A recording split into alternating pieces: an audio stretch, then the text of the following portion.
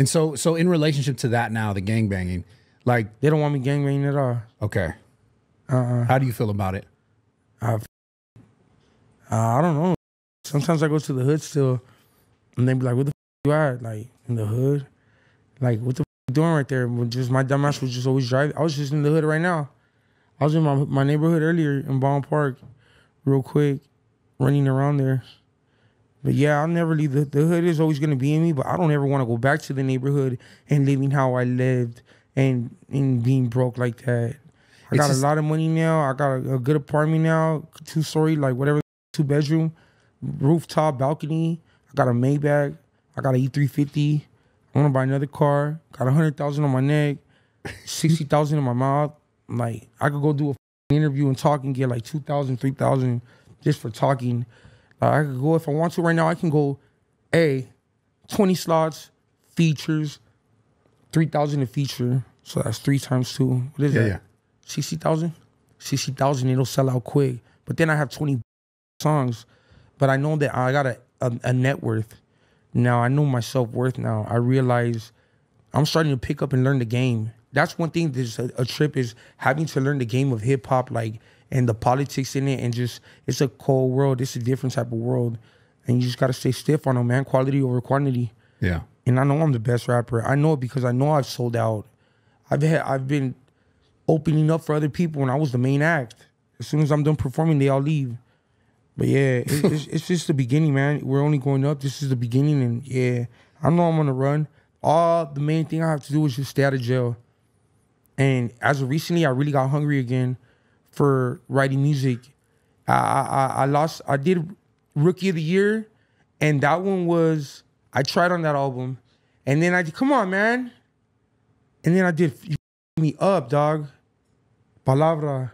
Then I did Famous Gangbanger, and I just winged that I just, whatever. But Famous Gangbanger 2, I really tried on it. I don't think I'm gonna call it Puente Ave or Famous Gangbanger 2, but I'm excited about that album. But Famous Gangbanger number 1, it was like I freestyled the whole. Yeah. Rookie of the Year, I really tried. Famous Gangbanger number 1, it was like, Famous Gangbanger number 2, I tried on it. So I got a question about the gangbanging. Where you from? No, I'm from the Bay. Are you really? Yeah. Yeah, you're not gonna like that. I knew you weren't gonna like that. I was telling your buddy actually, like when I was growing up, I had friends whose friends were actually in Norteños. Norteño gangs? Yeah. And we would around like we thought it was, but I wasn't really in it. I was a friend, my friends and their cousins. How come, did you almost get in it? It was, I'm not in. Yeah, yeah. Man. No, but it's interesting. It's interesting. I guess the gangbanging thing in general though is like, it's glorified. It's in the raps. It is glorified. Do you think that's a good thing? I mean, it happens. So it's cool that it comes out to light what it's really like. But I wouldn't want my son doing it. Yeah. Or my daughter doing it, But it does happen. It does make money. Kids are into it. Like, it looks cool. You know what I'm saying? Until you start losing homies. You start losing family. You start doing time. Then that's when it really hits. In the game no more. Yeah. Because everyone always says, like, they're doing it. And, like I even seen an interview. You were talking about, like, you don't want your mom there. You don't want your grandma. Like, you'd want to leave it. Like, leave that sort of lifestyle. Or at least get them out. Yeah, I do want to. So it's always interesting because, like, but it's still I give my whole life to that man. Yeah. And it was getting me nowhere. So I tried something different and it worked out. You know what I'm saying? I've had more money than I've ever had. Yeah. I don't know how to act. I just give my money away a lot too. But yeah. I think the interesting question is then, because there's probably still a lot of kids, a lot of people just in general who are involved in stuff like that to some degree. What would you say to them? Because you obviously had this goal or this dream of being a rapper and you're like, I'm going to do it. At some point you had to kind of not turn your back on the homies, not turn your back on the gang, but you had to say, hey, this is important. I want to do this. And what I got to say to them? Yeah, like how would you get someone to kind of be like, yo, you could actually do something outside of this? If you're going to gangbang, man, gangbang to the fullest. For real. Don't have shit. You know what I'm saying? If that's the life you want to live, then live that life to the fullest. And then you, by making mistakes, you'll eventually learn. But if that's what you want to do with yourself, then do that shit with yourself. But take it all the way, man. Take the gangbanging all the way. Gangbang for real. Don't half step it. Like, get the whole full experience of gangbanging, and it makes you a better person. It's a beautiful struggle. Why do you think it makes you a better person? It's just a beautiful struggle. You know what it's like to hit rock bottom. You know what it's like not to have nothing. You start having a more appreciation towards life. You're more on your toes, more vigilant. One thing I would say about gangbanging is the brotherhood and the friendships that I've had with some of my dead homies and some of my homies doing all day is like priceless. I could never pay for that. Just memories that I'll forever hold dear to my heart is like some of the relationships I've had with some of my neighborhood brothers, you know, that are no longer here with me or whatever. It was just beautiful. It was good times, a lot of good times, even in jail. A lot of bad times, but a lot of good times. So, but to the kid who wants to get out of it and do something different, whether it's rapping or just you can't get out of it. You can't get out of it. You gotta just gangbang is for life, man. You get in the hood, that hood runs deep. If I'm up, these fools are gonna knock on my door. You know what I'm saying? That hood shit runs deep. There's no getting out of it. But if that's what you want to do with yourself, then cool. But if you got a chance to all the homies to benefit out of it, like what I'm doing, and everybody's happy from it, then yeah, follow your dreams, man. Follow your dreams. But I would suggest not to get in a gang in the first place.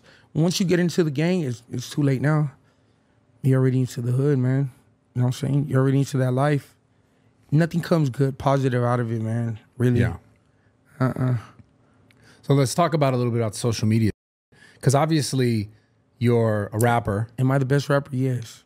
Beyond that, though, like you're a character, in my opinion. Like you're entertaining. Right? You're entertaining. Should I take that as an insult or what? No, with you. No, it's you're just you're entertaining, like the way you talk, like the mannerisms. You're entertaining. Yes, sir. Do you see? Because like I'm not making this relationship to like 6ix9ine or anything, but 6ix9ine. Hell nah, don't even say that. But I'm just no don't relationship. Even get at me like that. No Hell relationship. Nah. Listen, what I'm saying. Let me finish. That fool's a lame, homie. Hell no. Nah. Don't ever get at me like that. I'm right. But I'm a gangbanger. Hell no. Nah. Let me finish. I'm ready to feel like that. That. No, it's not. That's not what I'm saying at all. I'm Hell saying. Yeah. Why would you even say it though? No, listen. Let me finish it. Let me finish it. Look, this fool's playing some. No. I'm dead serious. Nah, I'll walk off from the.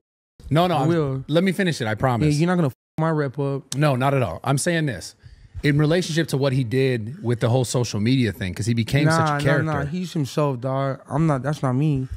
Completely my music different. Bangs. Hell nah. But do you see some about 6ix9ine? I see you got me up. I'll walk off from this interview right now. You're not gonna ruin my rep, right? No, I don't mean that. I don't mean at all. Why would I allow that to be even a word, homie? A comparison? That's not even nowhere. Listen, he's nowhere even near me, dog. I'm really from a gang out here in LA. Yeah. Like I've never PC'd up. I've never ratted or told on my homeboys. I've kept it solid. I did all the time.